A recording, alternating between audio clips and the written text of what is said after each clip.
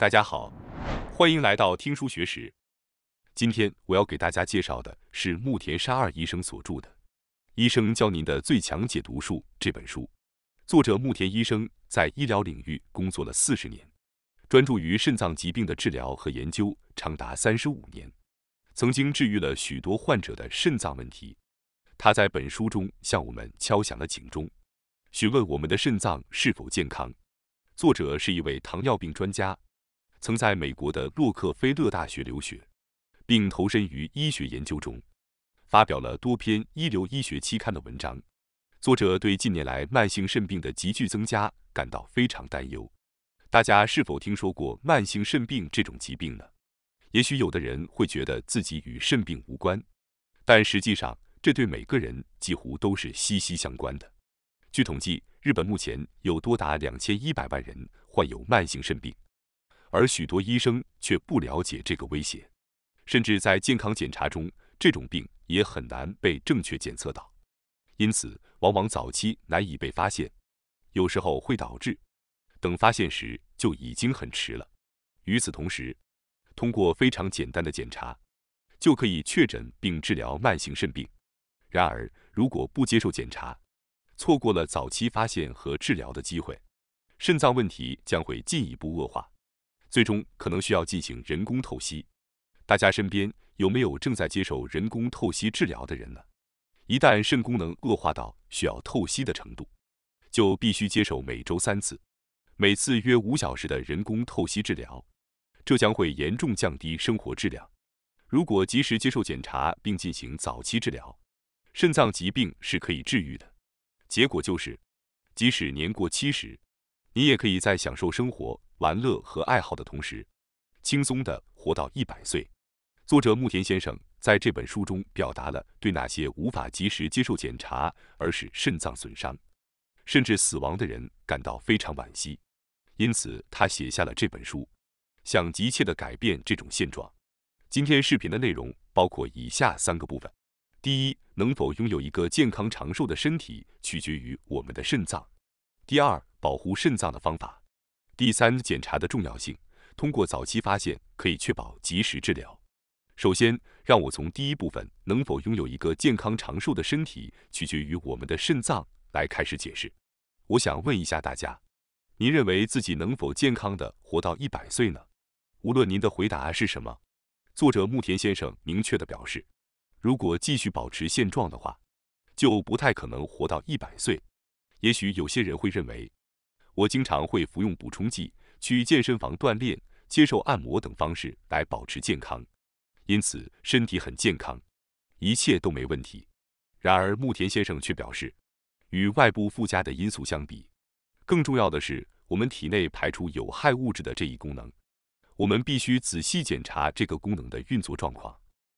而负责执行这一非常重要功能的器官，就是我们今天要讨论的主题——肾脏。肾脏通过过滤体内的有害物质，用尿液将其排出体外，这才保证了我们每个人的生命安全。然而，令人担忧的是，目前中年人群中肾脏功能出现问题的人数在激增。据称，日本目前有多达2100万人患有慢性肾病。而这种病情通常在人不自知的情况下逐渐恶化。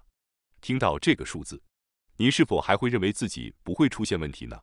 是否会觉得这与自己无关呢？肾脏有一个非常重要的膜，就像空调的滤芯一样，负责过滤废物和毒素。如果空调的过滤器长时间未更换，就可能会堵塞或破损，导致空气循环中出现恶臭和污浊。同样的情况也可能发生在人体内，毒素和废物可能会在体内积聚。如果您希望健康地活到100岁，并过上充实的晚年生活，就必须尽量保持肾脏的解毒功能。大家对饮食的重要性可能已经有所了解，因为我们的身体构成取决于我们摄入的食物。如果我们未能从饮食中正确获取营养，那么我们的身体自然就不会正常运转。注重健康的人们已经认识到，为了维持身体的正常运作，必须关注摄入何种食物。然而，牧田先生指出，在追求100岁健康长寿的过程中，仅关注饮食是不够的，同样重要的是，我们必须考虑如何排出废物和毒素。本书利用各种数据详细阐述了慢性肾功能不全的可怕之处。举例来说，一旦患上慢性肾病，死亡率就会增加到原来的4倍。尽管我们经常担心癌症和心脏疾病这些造成死亡的主要原因，但潜藏在背后的是慢性肾病对健康产生的巨大影响。慢性肾病可能成为导致癌症和心脏疾病的因素之一。实际上，慢性肾病是许多疾病的根源。慢性肾病是一个随着年龄增长而增加的风险因素，尤其是从50岁开始，发病率急剧增加。如果将慢性肾病视为万病之源，那么在面向100岁健康管理时，最值得关注的就是肾脏。那么，为什么慢性肾病会引发各种疾病呢？慢性肾病会产生糖化终末产物 （AGEs）， 这是一种促进人体老化的物质，导致全身各处发炎。肾脏本身有一层重要的膜用于过滤废物，但当 AGEs 附着在膜上引发炎症时，就会产生小孔，而导致这个膜受损。这些孔会导致从肾脏本来不应该排出的蛋白质等物质泄漏到尿液中，从而引发慢性肾病，并导致各种疾病的发生。一些人可能已经了解，如果肾脏功能受损，可能需要进行人工透析。对于那些肾功能完全丧失的患者来说，人工透析是必不可少的治疗方式。当肾脏的过滤功能停止时，体内产生的有害物质和废物无法排出体外，毒素会在体内循环。每次透析治疗需要约5小时，1周大约需要进行3次，因此患者的生活质量必然会大幅度下降。然而，问题并不仅限于此。开始透析治疗后，血管会受伤，动脉硬化会急剧加剧。实际上，接受透析治疗的患者5年存活率仅为60%，也就是说，40%的患者在5年内可能会去世。因此，人们更希望在需要透析之前尽可能采取治疗措施。这也正是本书所力图倡导的。接下来是第2部分，保护肾脏的方法。我将给大家介绍一下本书提供的保护肾脏的几个措施。这些措施是：1. 不要轻易相信常规健康检查，务必接受更为准确的检查。2. 不要摄入过多的蛋白质。3. 避免积累 AGEs。4. 有意识的休息。5. 避免身体受凉。接下来，我将逐一解释每个措施的重要性。首先是第1点，不要轻易相信常规健康检查，务必接受更为准确的检查。牧田先生指出，对于慢性肾病来说，仅仅依赖常规健康检查的血清肌酐值这一指标来评估肾功能是完全不可靠的，有时候会产生没有发现异常的误判。因此，请大家注意，即使您的健康检查结果中血清肌酐值这一指标正常，也不能确保您的肾脏没有问题。为了保护您的肾脏健康，首先要意识到这一点，并积极寻求更为准确的检查。那么，我们应该接受哪些检查呢？牧田先生建议进行尿蛋白质的检查。然而，由于许多医生对此的知识不足，他们可能不会主动为患者进行这项检查。因此，对于想要了解自己肾脏健康状况的人来说，自己主动行动非常重要。您可以向您的常驻医生表达您希望进行尿蛋白检查的意愿。所有的医疗机构都可以进行血液和尿液检查，在任何一家诊所都可以进行这项检查。但是，考虑到大多数医生可能并不熟悉尿蛋白检查，所以您需要亲自向医生解释，并请求进行这项检查。特别是对于那些患有高血压、糖尿病、高胆固醇等疾病的患者，更应该每年至少进行1次尿蛋白检查。除了尿蛋白检查外，还有一个重要指标——肾小球滤过率 （eGFR）。本书特别强调了尿蛋白检查和 eGFR 的重要性。在第3部分，我将深入探讨这2方面的内容。如果您提出希望想进行尿蛋白检查，而医生回答说这样的检查并不必要，那么这位医生可能对肾脏相关知识了解不足。许多医生非常忙碌，除了自己的专业领域之外，没有时间深入研究其他方面的知识。在这种时候，您可能需要考虑更换一个主治医生。接下来是第二个措施，不要摄入过多的蛋白质。牧田先生在多部著作中多次强调了过多的蛋白质会损害肾脏的问题。一般人认为有益并积极摄取的健康食品中，最容易损害肾脏的代表就是蛋白粉了。当然，蛋白质是身体所需的重要营养素，但是人工合成的蛋白粉或氨基酸等人造蛋白质就另当别论了。这些人工蛋白质会迅速通过小肠吸收进入血液，然后过量的氨基酸会转化为尿素，通过尿液排出，从而使肾脏的负担过重，结果可能会导致肾功能下降。当然，蛋白质是重要的营养素，但是通过正常饮食摄取足够的蛋白质就足够了。如果蛋白质摄入不足，那么选择食用肉类、鱼类或豆腐等食物会更加合适。有些人可能会认为，为了增肌，摄取足够的蛋白粉是必要的。然而，研究已经明确表明，在进行运动时并不需要额外摄入蛋白质，即使是运动员，也不应该摄取蛋白粉。对于运动员和健美运动员来说，蛋白粉的摄入是否有效一直是一个长期存在的争议。然而，现如今这个争论已经有了结论。1994年，英国邓迪大学的研究人员进行了一项长达17页的研究报告，在那里，他们明确否定了这一点。该团队对26名男女健美运动员进行了实验，要求他们每天摄入每公斤体重 1.93 克的高蛋白食物，这相当于体重60公斤的人每天摄入 115.8 克的摄入量。然而，这并没有对肌肉产生任何好的效果。另外，在耶鲁大学进行的实验中，让运动员在5个月的时间里被限制每天摄入55克蛋白质，结果肌肉力量反而增加了 35%。从这些结果可以看出，在进行运动时额外摄入蛋白质是完全没有必要的。然而，希望销售蛋白粉等产品的制造商很少提供这样的数据。但从生物化学的角度来看，认为摄入蛋白粉有益的理论显然是错误的。请大家一定要记住，尽管蛋白粉对某些方面有好处，但对于肾脏来说，蛋白粉是非常有害的。接下来是第三个措施，避免积累 AGEs。虽然我们之前已经提到了相关内容，但 AGEs 不仅对肾脏有害，对我们的整个身体也是如此。它们可能会对肾脏产生负面影响，也会使我们的身体加速老化。AGEs 的产生受到多种因素的影响，如暴露在阳光下或承受压力等，但饮食是主要的原因。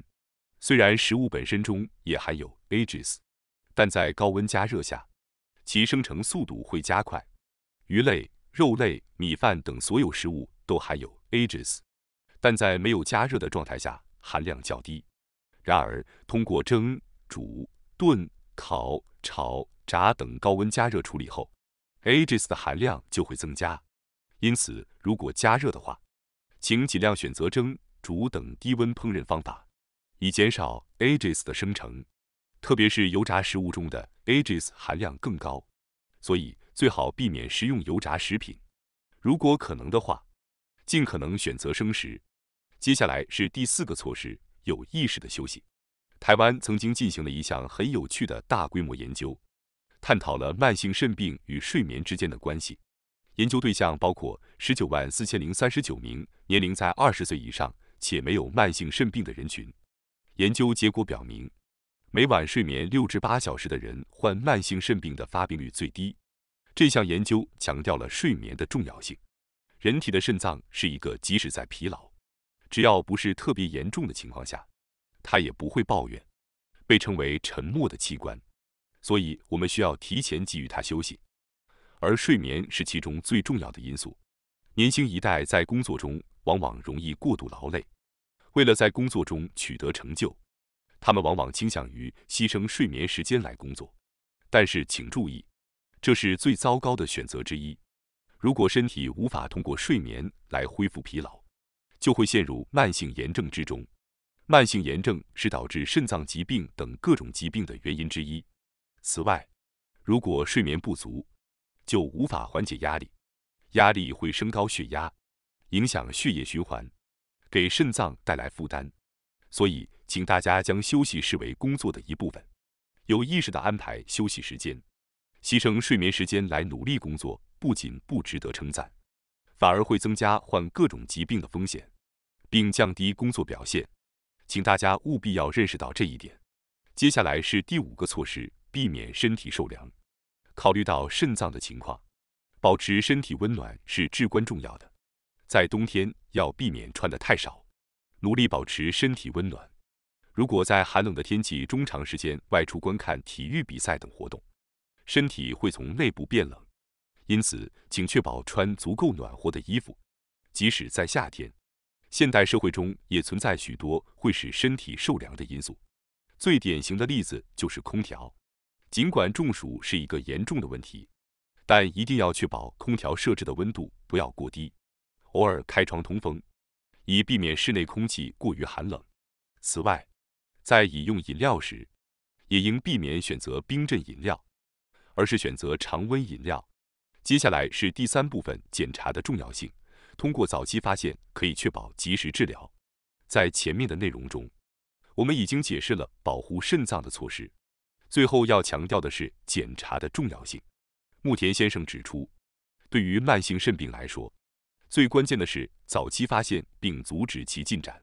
在患上慢性肾病之前，了解自己的肾脏状况是至关重要的。因此，最佳的做法之一是通过检查尿液中的蛋白水平来了解自己的肾脏状况。尿蛋白检查是一项早期发现慢性肾病并防止进展至透析的重要检查。然而，令人遗憾的是，目前尿蛋白检查并不常见，因此请务必主动要求进行尿蛋白检查。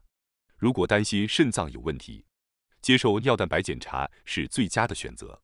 另一个可以大致评估肾功能的指标是肾小球滤过率 （eGFR）。牧田先生指出，通过监测肾小球滤过率 （eGFR） 和尿蛋白水平，可以更准确地评估肾脏的健康状况。或许大家会觉得有点麻烦，但我相信很多人都会有这种感受。然而，如果忽视了眼前的麻烦，将来可能会面临更加严重的问题。当肾功能逐渐恶化，最终需要进行人工透析时，情况将变得十分严峻。一旦开始透析，就需要每周接受3次，每次约5小时的治疗，直至生命结束。为了避免陷入这种困境，应该及时进行检查。一旦被确诊需要治疗，就应该尽早开始治疗。通过治疗，患者的肾功能有可能从透析前的状态恢复到正常水平。大家对今天的内容有何感想呢？尽管有的内容可能有些深奥，但我认为这些内容是非常重要的。在观看本视频之前，很多人可能并未意识到自己的肾脏问题。然而，通过这个视频，我相信大家已经认识到，为了健康长寿，维护我们肾脏的功能至关重要。如果这个视频能够引起大家对肾脏健康的关注，帮助大家健康长寿，我将感到非常高兴。感谢大家收看今天的节目。如果你喜欢我们分享的内容，记得点赞、订阅并开启小铃铛通知，第一时间获取我们的更新。在下次的节目中，我们将继续为大家分享更多有益的书籍。再次感谢大家的支持，我们下期再见。